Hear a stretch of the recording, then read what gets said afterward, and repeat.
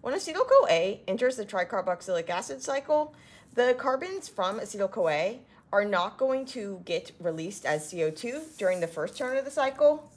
Instead, it's going to take the second and the third cycles in order to actually be able to release that as CO2.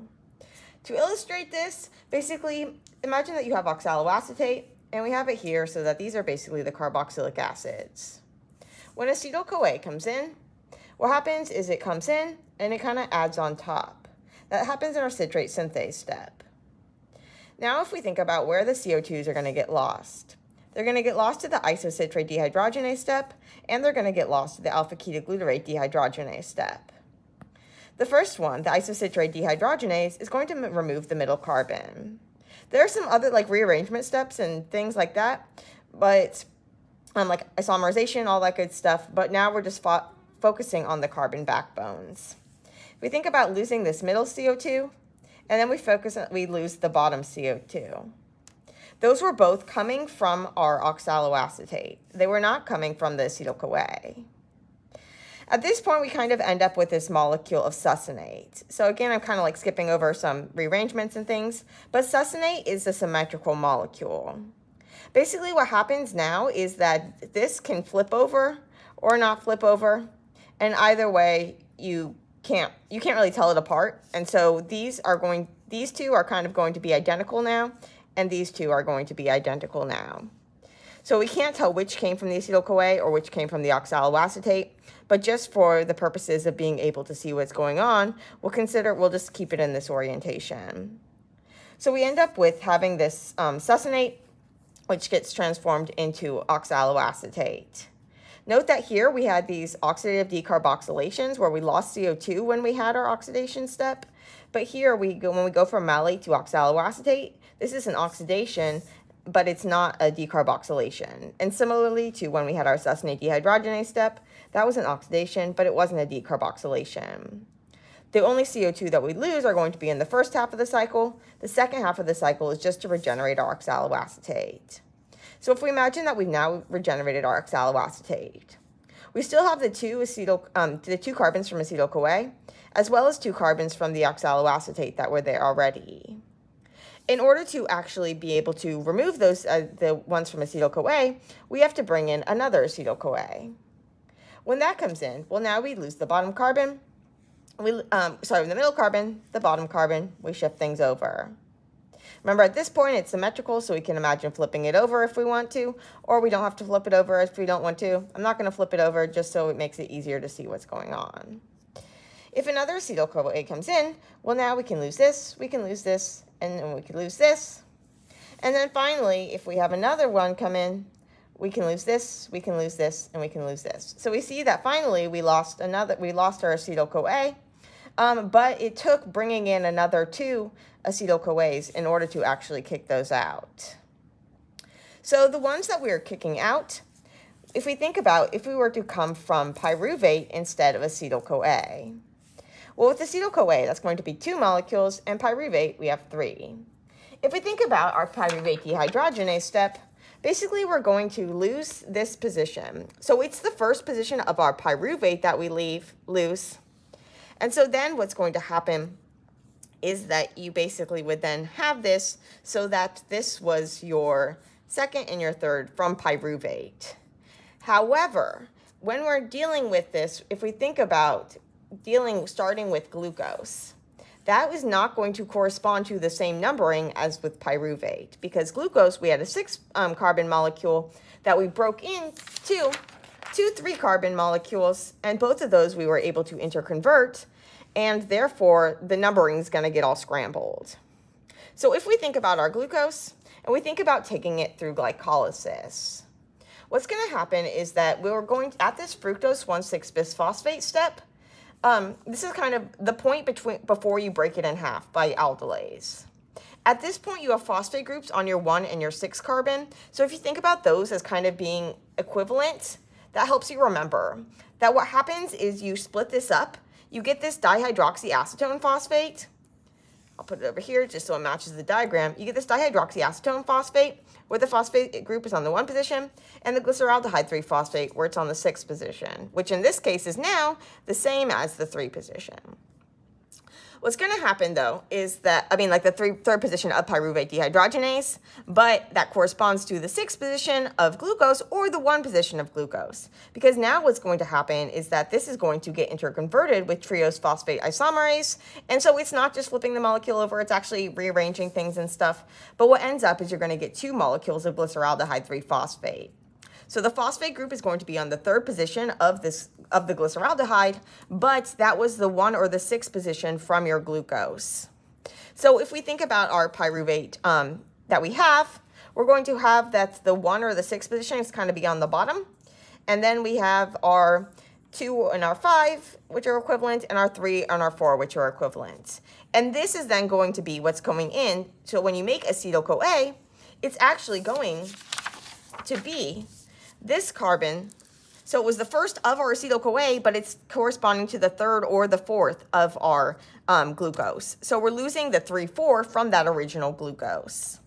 So imagine that we're basically going to lose the 3 and the 4 at this step. And that's going to give us our acetyl-CoA. And so we'd have the 1 or the 6, the 2 and the 5.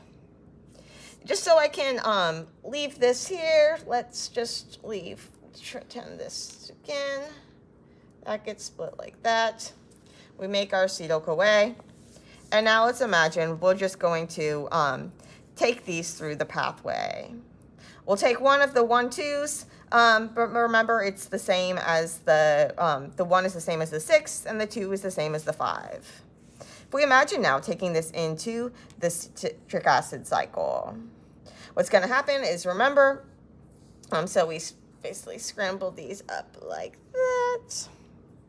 Okay, so remember we're going to lose that 4 or the 3 and have this. And the way that you lose it is kind of like this. So now we're going to have our 1,2 position come over here. We lose this one, we lose this one. If we bring in another acetyl-CoA, we can imagine that now, we rearrange that. We lose our 2. We lose that, which was there already. We bring in another. We lose that, we lose that, we lose that. So you can see that depending on whether you flip or not, it might take fewer or more cycles to actually get rid of it. But so it'll take you like 2 or 3 cycles basically, or if you're really unlucky and keep flipping, it'll be weird. But you'll finally get rid of that. And so we lost our 2 and then we lost our 1. We would have also lost our 5 and then lost our 6. At the end of the day, though, we lost our 1 and our 2 and our 5 and our 6 from the citric acid cycle. We lost the 3 and the 4 from our pyruvate dehydrogenase step. If we were to say, instead of taking it from pyruvate dehydrogenase, we were to go and we were to make our pyruvate, so make our pyruvate, and then we were to take it to lactate, well, in that case, we're actually not going to lose any CO2. And the reason why I bring this up is because it's going to come into play when we think about what if we are radiolabeling things. But taking things to lactate does not make CO2, but it does allow us to regenerate our NAD+ if we wanted to keep glycolysis going. Let's imagine another way that we could take glucose. We could take it through the pentose phosphate pathway. If we take it through the pentose phosphate pathway, we are going to lose another CO2, but which one are we going to lose? When we go through the pentose phosphate pathway, what we're actually going to lose is we're going to lose this first glucose. So one of these, the first glucose, is going to release the CO2, and then we're left with our ribose 5-phosphate.